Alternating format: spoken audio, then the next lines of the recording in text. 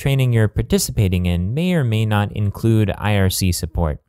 For those of you who haven't used IRC before, IRC is basically an internet chat room, and it can provide a nice back channel during the course of the training where the students and the mentors can all discuss things in small groups without disturbing the other students. It can also be a great informal way to ask questions and support other students. There are dedicated desktop applications for IRC, and I would suggest looking into these eventually. You can also access an IRC channel immediately in a browser by going to webchat.freenode.net.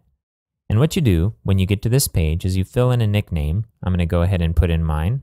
The channel name. Now your mentor training may use the build a module channel, in which case it will be #build a module, but you may want to check with a mentor to make sure this is the actual channel. Go ahead and fill in the CAPTCHA information and click connect.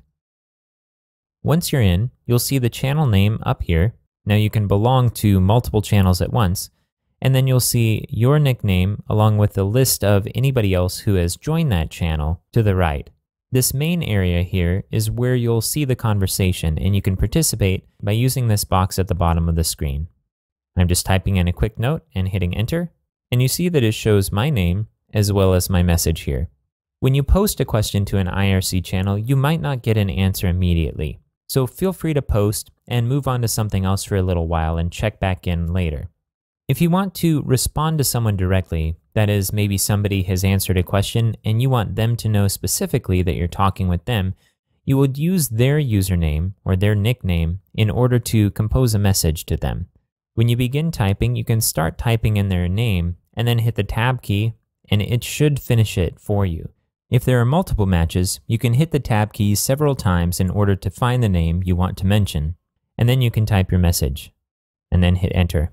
In some applications, what this will do is alert that particular user that their name has been mentioned in the IRC channel so they can come and look at it.